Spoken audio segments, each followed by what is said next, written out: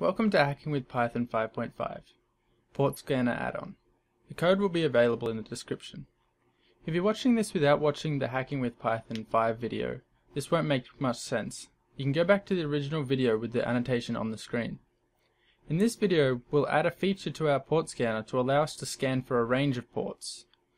Let's start modifying our port scan file. Okay, so I'm going to come back here to Ubuntu, and we're only going to be editing our main function. So we open up our file to edit, and we scroll down to our main.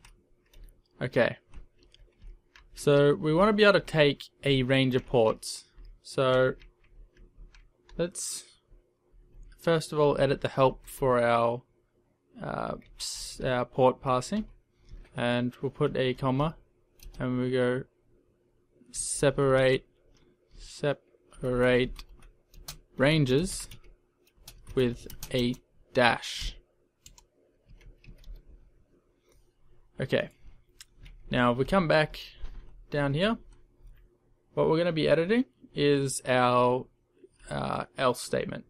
So our host is still fine because we want to scan all the ports on a host.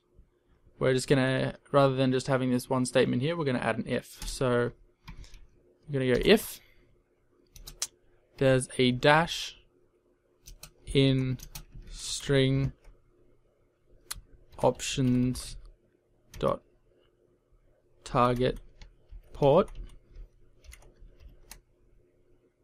then what we're going to do is we're going to go target ports is equal to options dot target port, and then we're going to split it.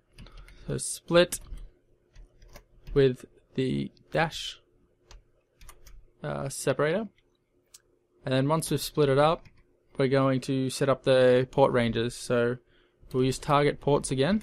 Target ports. We're going to override the value in here, and we're going to set that to range,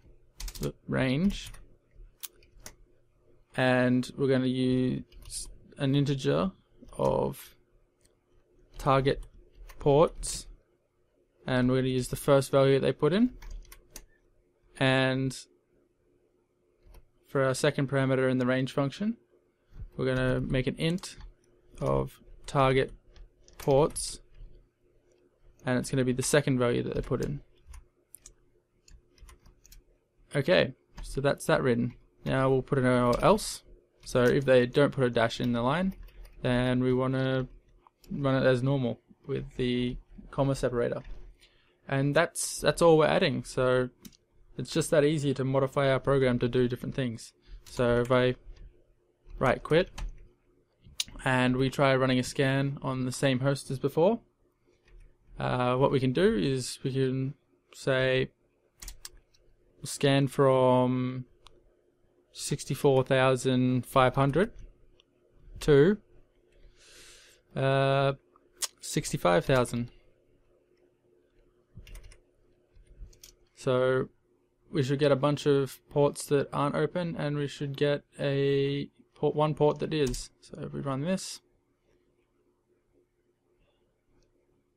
and the host, and it scans. Okay. Oh, we've got an error. Okay, we couldn't start a new thread, so we must have run out of threads. Makes sense because I'm running this on a VM. Okay. Now we can have a look at the output inside our console. So we've got a bunch of closed ports, and at the very start, I think it found our open port, which was at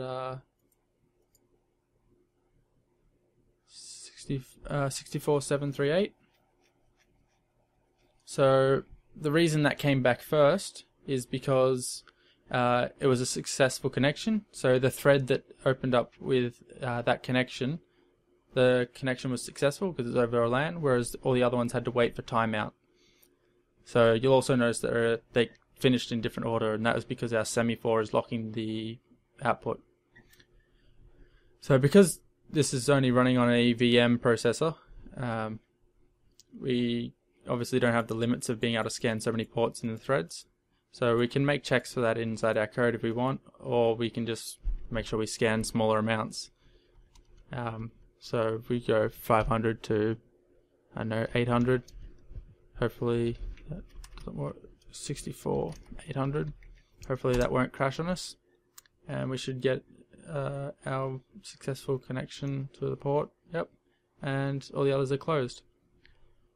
So as you can see, that's a quick way to scan a bunch of ports, and it was very simple to modify our code to do that. This concludes our add-on. Hope you enjoyed this little extra and shown you how easy it is to modify programs in Python.